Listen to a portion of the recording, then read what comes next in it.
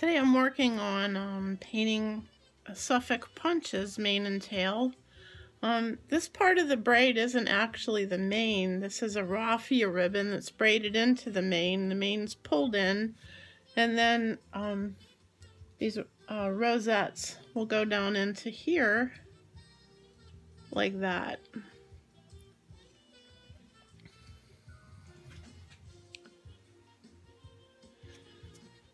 The mane and tail I painted white to begin with, and I've added a little bit of a blonde streak. Let's see if that shows up. And you can see a little bit of the blonde streaking I've just started adding. And the reference photo that I showed earlier has a lovely Suffolk with multicolored mane. It's darker in the front, has a space of sort of a cream color, and then it goes like a reddish blonde. The tail on this is braided, and you'll see we'll be able to create sort of lines that look like hair that comes in. My first mixture of color, I'm going to start with airbrush on this, and my first mix of color now is burnt sienna and, let's see, what did I put in that? Raw umber. So that's this. And this. I like the Comart paints because they're really super finely ground, so you don't get a gritty texture.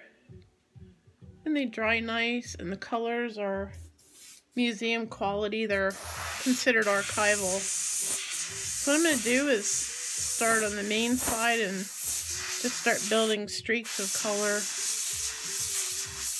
Start on the crest side, I should have said.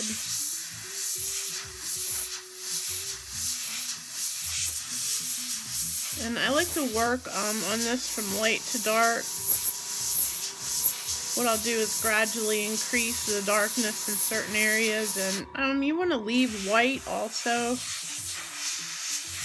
That'll leave some place to build some gray and plus more areas of interest.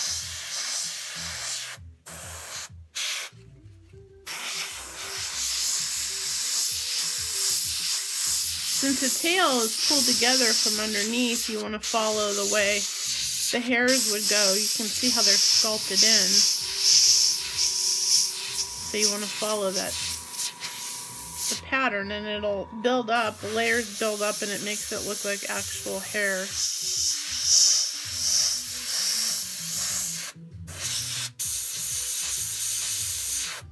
Now the parts that are braided, what I'm doing is just coloring certain areas of the braid. Because the multi-layers of the hair color will create different areas of interest in a braided tail. You'll have like lighter sections and darker sections. Okay, so far we have just burnt sienna and blonde, and I'm going to add a little bit of burnt umber and start creating some darker areas. Have to shake up my paint, and we're going to use, this is Comart burnt umber. And I'm just going to add a few drops of it to the airbrush once I get it shaken up. I just add it right into the upper cup. And I love these clay shapers. I just use that to mix the color right in. It's not very dark, so I'm going to spray some of the sienna out. And add a little bit more paint of the burnt sienna.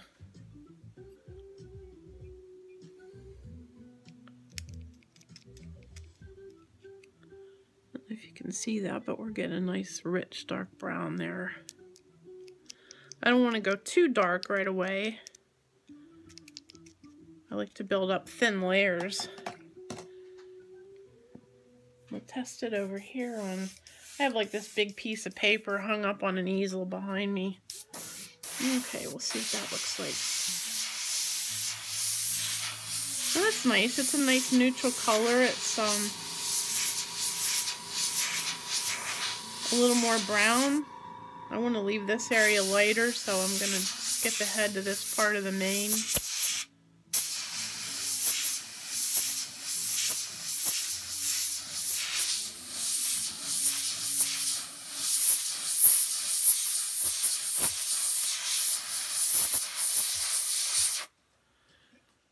I'm getting just a little bit of overspray onto this main roll, and I don't want that, so I'm gonna just take a Q-tip and clean this off.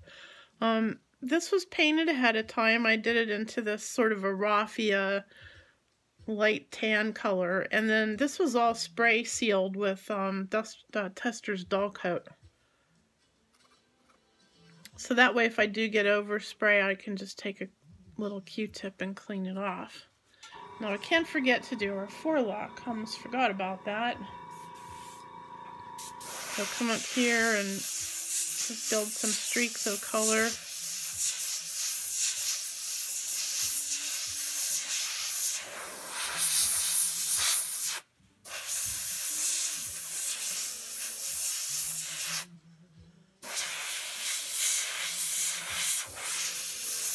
The forelock on the horse that I'm using for a reference is fairly dark. It's like a brownish gray color, so I'm going to leave just a little bit of lightness on the tips for some variation, which my reference photo does not have.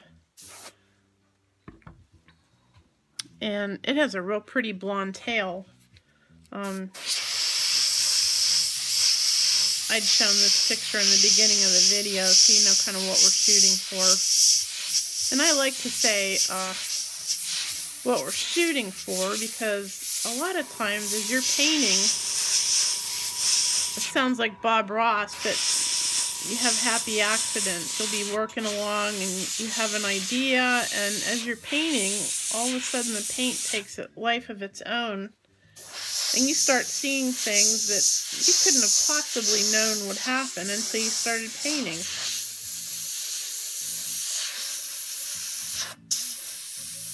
And so, you know, you can fight it and stick to your original plan, and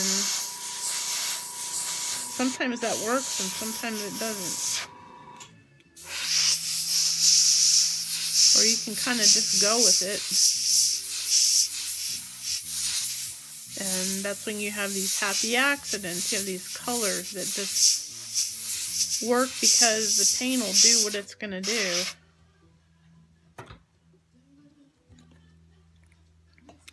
Getting a little overspray on the edges of my braid here, and I don't want that. I want to keep that nice and clean.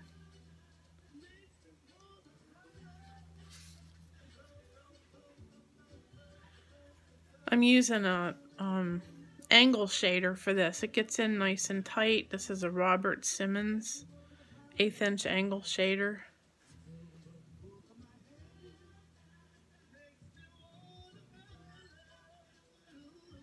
And I just wet it with a little bit of water and then clean off the overspray. You want to clean that off as soon as possible, because if it has a minute or so to set up, then it gets difficult to clean off. I'll go back to building my darker colors in the front. Right now the mane just looks kind of like a blah shade of brownish gray. But that's okay. We're going to leave some white areas, we're going to leave some darker areas, and just keep building up the color. So we'll have a little blonde show through, and we'll have some red show through, and you want to make sure you don't cover up everything that you've done in the previous layer. Leave a little bit of it show through. And I'm working with an Iwata CMB. It's a gravity feed airbrush. I work with the tip off of the needle, the cap. It gives me a little finer control, and I'm not sure if you can see this, but the paint's starting to build up on the tip of the needle a little bit. So next to me I have a tiny cup with some water and a few drops of Windex in it, and I dip a Q-tip in there And whenever I see paint build up on the needle, I clean it off and then I pull the needle back into the airbrush and see that the paint wicks onto the Q-tip.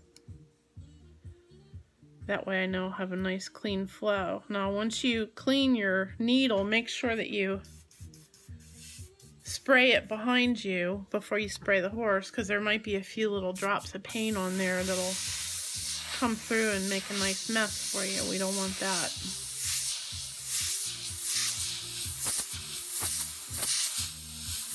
So you start the flow before you pull the needle back. Start the airflow and then pull the needle back. Start the airflow and pull the needle back. And I'm only moving the needle about maybe 1/8 of an inch. But you want to start the airflow before the paint, and then that way you don't get spatters. Okay, go up here and build up the darker areas a little bit more. And you want to work over the whole piece, not just one area. Just keep building the thin layers.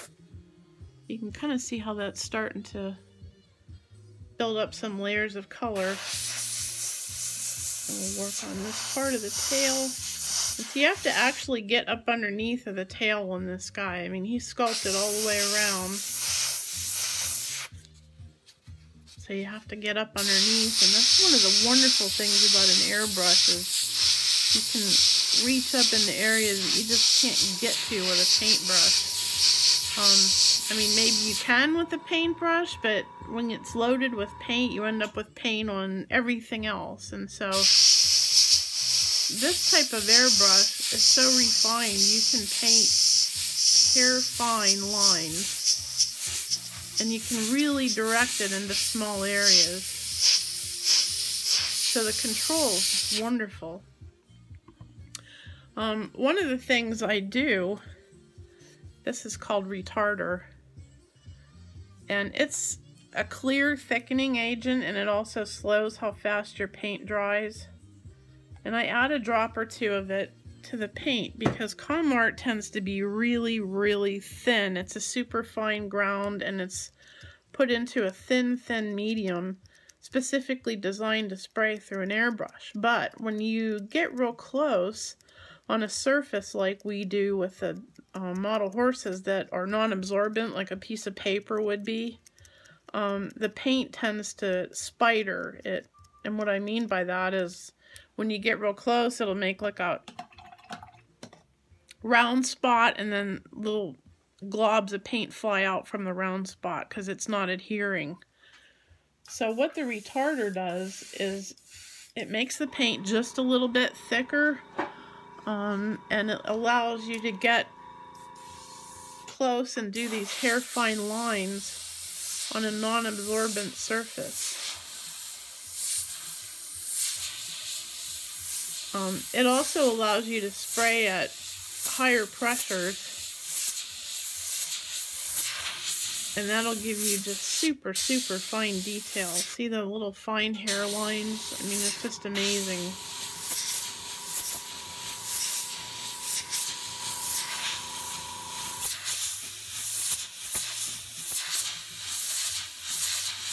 And I laid just a little bit of color into this lighter area, but I'm going to continue to build up these darker areas. I know this kind of takes a while, and you can get a little impatient if you're wanting to see your color done right away, but it's worth it.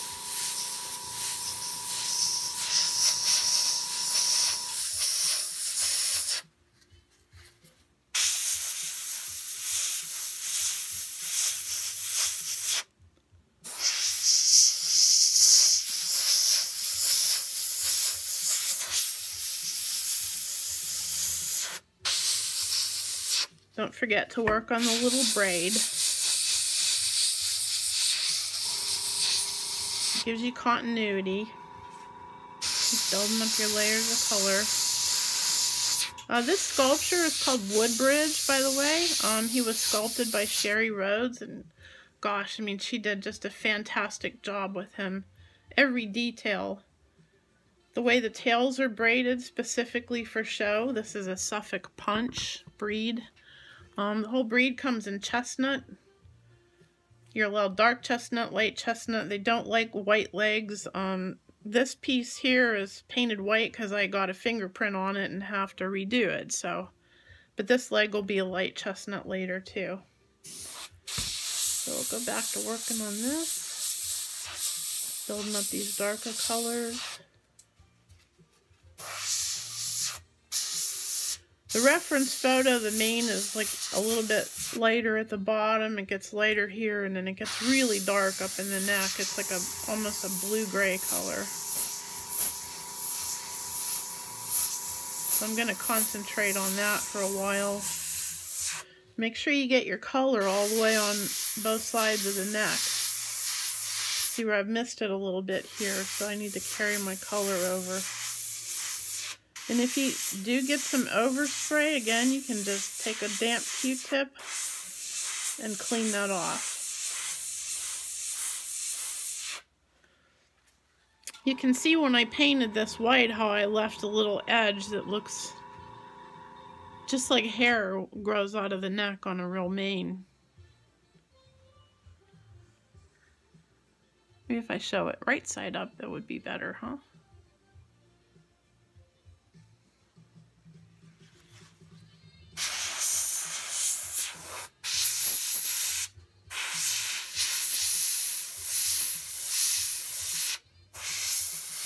And carry the color down into the forelock.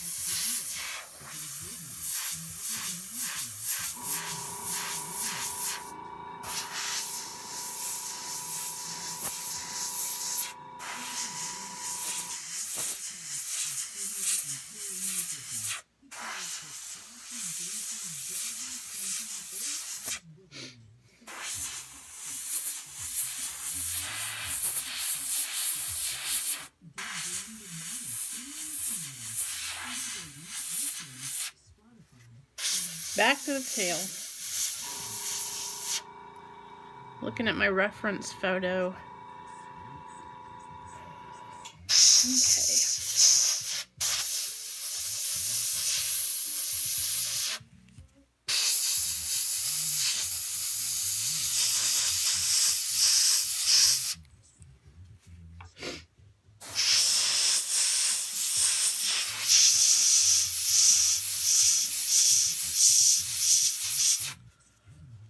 Okay, I'm going to add a little black to this. And remember again, our mixture is burnt sienna, Comart, burnt umber, Comart, and now I'm adding Badger Black. Not much to see, I don't have a label on this bottle, but here's how it is. And I love these tops on these bottles. You just twist it open. You can use one hand and you can add a drop. Or with the black, it's so concentrated, I put it on a palette next to me and then just pick up a little bit of it on this clay shaper and add it right into the cup and mix it. And now it's about the color of Hershey syrup. It's a really gorgeous dark, rich brown. So I want to start it in my darkest area first. If it's too dark, then I can lift it off pretty easily or blend it in the darker area. You know what? See, I've got so much paint built up on the end of my needle here that no paint's coming out of the airbrush, so I need to clean that off.